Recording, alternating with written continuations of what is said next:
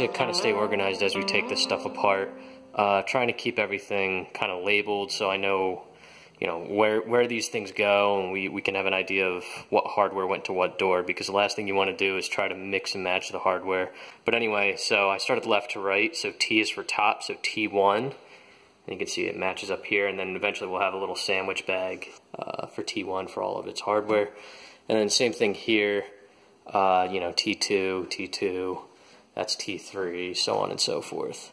There's probably better ways to do this. I know people do diagrams, but I didn't have a pad of paper with me, so this is what I got. So then down below, you know, the doors are B1, B2, B3, so on and so forth.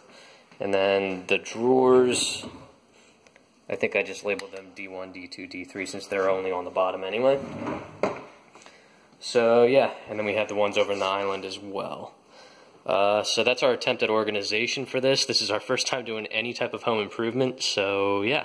What I quickly realized was these previous owners actually painted the hardware. What that probably means is they kept all the doors on, you know, all the cabinets, and they took the cheap way out. So they just coated everything, as you can see here. So that's a little bit of a problem because we don't necessarily want to have to buy all new hardware. So we're still trying to figure out what we can do to easily get rid of the paint on the hardware. But one of the things that kind of presented an issue right away was, you know, getting some of these especially finer screws out of the wood here, especially when they're just coated and covered in this paint. All you got to do, and this is probably a no-brainer, but just give it a little bit of pressure until the screwdriver finds the teeth of the screw, and just start turning a little bit. I actually stripped one head of one of the screws, but for the most part this seems to be working alright. There might be better ways to do that, but that seems to be working for me. Okay, about almost 2.5 hours later, I finally have all of the doors off and drawers out and hardware removed from all of them. So yeah, it's very time consuming.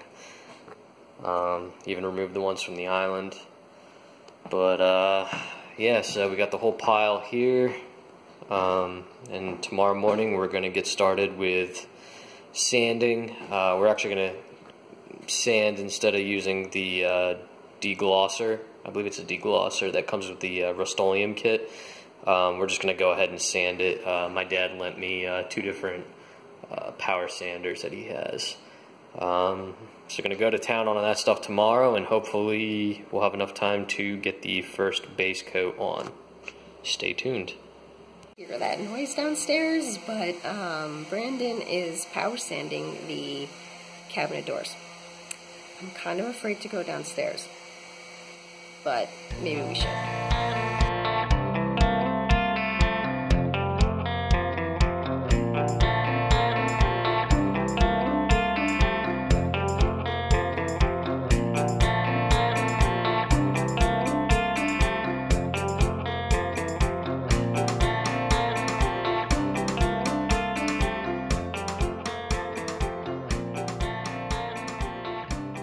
So while Brandon is finishing sanding the rest of the cabinets, I am actually going to start painting them. What we did, we went to Home Depot and we got this Rust-Oleum Cabinet Transformations Kit. It's apparently supposed to make things way easier. Now it says you don't have to sand, but we actually decided to do that just because, you know, we actually have the time to do it, but this is actually supposed to make things a lot easier and faster. What it does have inside, as a first step, if you're not sanding, they have what is called a deglosser, which you use to pretty much degloss your cabinets. But we did sand it down, so everything's smooth, and I did rinse them with a little bit of soap and water, and they're dried, but I am going to wipe them down once more with a microfiber cloth here, and just make sure all the sanding stuff is gone, and then we'll get started. So what we're going to do is, since we do not need to use the deglosser, we are skipping to step 2, which is the bond coat. It's the tint, which will be the Federal Gray. This whole kit, I think, was less than $100. I want to say it was about $80, and it's supposed to do all of the cabinets. So we're really interested to see if this thing works. You're supposed to do 2 coats on each side, but I'm just going to do the 1 coat now because you have to let it dry.